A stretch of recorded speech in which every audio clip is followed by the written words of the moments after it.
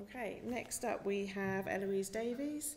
So Elouise is an early career researcher in criminology, and she's currently working as a research associate at Lancaster University as part of the Violence, Health and Society Consortium.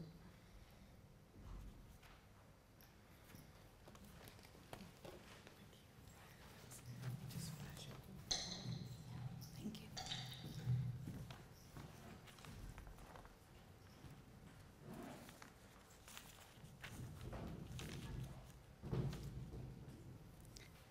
Hi. So I'm going to just give a quick overview of one of the pieces of work that I've been working on as part of the Vision Consortium.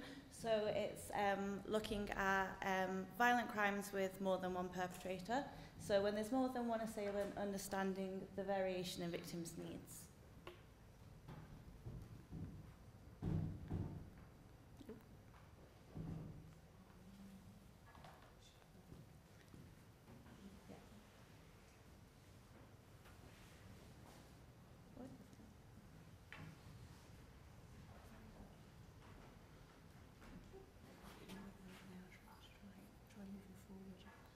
Oh, yeah, it works now.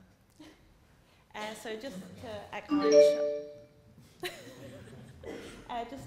our funder. A quick background to this work. So in the crime survey for England and Wales between 2011-12 and 2019-20, more than a quarter of violent crime was perpetrated by multiple perpetrators, so where there was more than one perpetrator involved in one event of violence. So past research on crime by multiple perpetrators looks at mainly the perpetrators and not the victims, so focusing on the group composition, so the age of the group, the gender of the group, and the number of perpetrators in the group. They find that generally co-offending groups are more often same-sex groups of men, and they're more often younger than solo offenders. When looking at violent crime specifically, there's a discussion about quantity and quality of the violence. So quantity refers to the number of violent crimes that groups of offenders commit together, and quality looks at the severity of the violence. And this research has shown that when there's more than one offender, both the quantity and the quality of violence can expect to increase. So multiple perpetrator violent events, mostly on the slides as MPVEs, are more often severe and more often result in injury to the victim, and this is compared to single perpetrator violent events. So given the greater severity of crimes perpetrated by multiple perpetrators, we might expect that victims more often seek help from various services, and that's what I'm looking at in this paper. So previous research on co-offending usually relies on administrative data, so data from police, health services and specialist services. And one of the issues is that you only have data on the victims that come to the service. So I'm looking at using the crime survey for England and Wales to compare both groups of victims and just get a more comprehensive picture of which victims contact which services.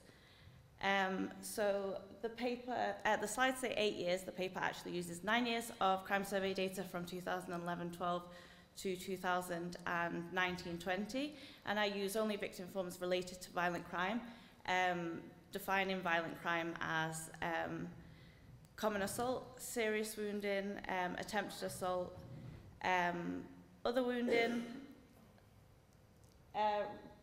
sexual offences, robbery and attempted robbery. So I don't include threats just because I wanted to look at victims that go to the hospital for treatment, so it made sense to limit it to physical violence only. So this gave 6,838 victim forms that when weighted to the population was 7.65 million victim forms or violent events. And there were slightly more victim forms for male victims than female victims, so it's 52% male and 48% female. And 73% of the violent events were single perpetrator violent events and 27% were multiple perpetrator violent events. And of the events with multiple perpetrators, 40% had 2 perpetrators, 20% had 3 perpetrators, and 40% had 4 or more perpetrators. So this paper has 2 main research questions. So what are the characteristics of victims of multiple perpetrator violent events, and how does this compare to victims of single perpetrator violent events? And are victims of multiple perpetrator violent events more or less likely than victims of single perpetrator violent events to access different forms of services? So the characteristics I looked at were limited to age, sex, ethnicity of the victim, and I also looked at victim-perpetrator relationship. And then the services that I looked at were Victim Support, which is a national charity in England and Wales that provides support to victims. It's government funded and led by volunteers, and they provide all sorts of services, so help with accessing other organisations, help with contacting places to get compensation and other forms of support.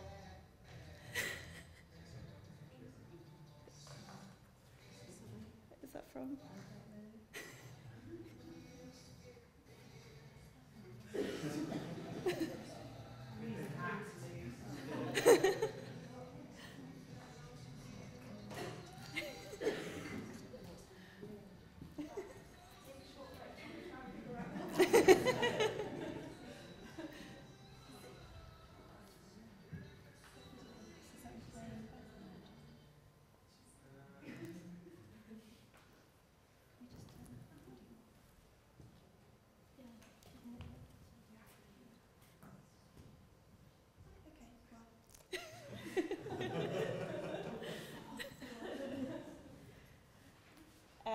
So the services that I looked at were Victim Support, like I said, whether the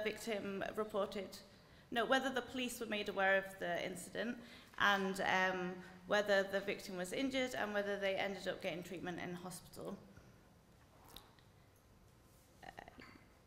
So the first table is probably quite small because I know the fonts have been a little bit.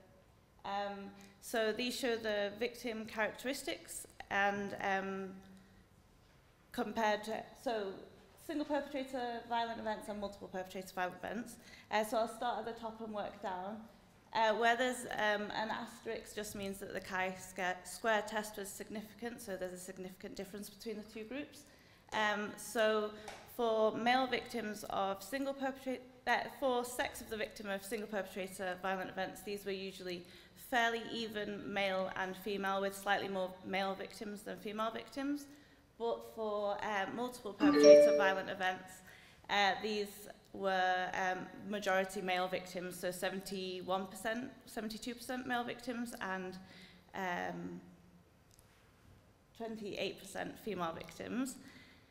And then for ethnic group, it was less likely for the victim to be white, so there were 13% from minority ethnic groups compared to 9% for the single perpetrator violent event group.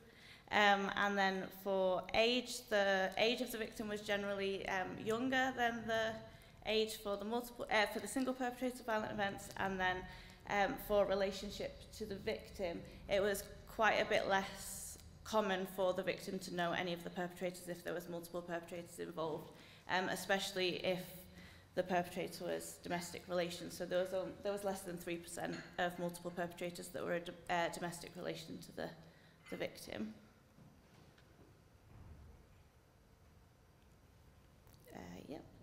So I used binary logistic regressions, looking at the 4 types of contact with services, and mainly focusing on whether there was multiple perpetrators or single perpetrators. Each logistic regression model controlled for socio-demographics of the victim, relationship to the perpetrator, sex and age of the perpetrator. I didn't include ethnicity of the perpetrator because there was quite a lot of missing in this variable, with it being victim reported, and socioeconomic class of the victim. So for model 1, whether the victim contacted victim support, This wasn't significant for whether there was a multiple perpetrator or not. For whether the police were made aware of the event, there was a 24% increase for when there was multiple perpetrators compared to single perpetrators. For whether the victim was injured, there was a 33% increase in the odds of injury for victims of multiple perpetrator violent events compared to single perpetrator violent events. And for whether the victim had treatment in hospital, the odds of treatment in hospital were double for victims of multiple perpetrator violent events than for victims of single perpetrator violent events. I might have rushed through this a little bit too quickly, but a bit of a roundup of what this the main conclusions of this paper. So as most research on multiple perpetrator violent events focuses on the perpetrators, the group composition and the dynamics between the group, they tend to use administrative data sources. So like I said before, health, police records and specialist services records. And so this paper that uses the crime survey data shows that victims of multiple perpetrators are more likely to be injured, to report to the police, to turn up at the hospital. So using the administrative data, you might find that you are, sorry, I'll try and word that better. So using the administrative data, obviously there's only data on the people that reach the services. So the findings of this paper show that there might be an underrepresentation of victims of single perpetrator violent events in administrative data. So if we're using this data, we should just be aware that there are limits to the coverage. And obviously everybody here, or most people here, will be using the crime survey or a form of crime survey. So it's just an acknowledgement of how valuable this data is and how much it can show us like more of a whole picture than other data sources, which allows us to make these comparisons. And that's, I finished really early, didn't I?